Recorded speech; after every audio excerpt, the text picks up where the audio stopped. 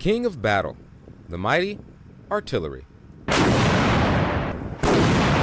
Units from multiple nations joined in Dynamic Front 21. Units are doing incredibly well out here, working to synchronize indirect fires across a full range and spectrum of operations and capability.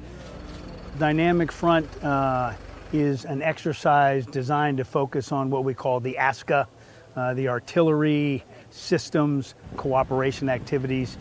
It's basically a process through which units come together from different nations to ensure that we can exchange digital data and we can fire each other's fire missions. Fire mission!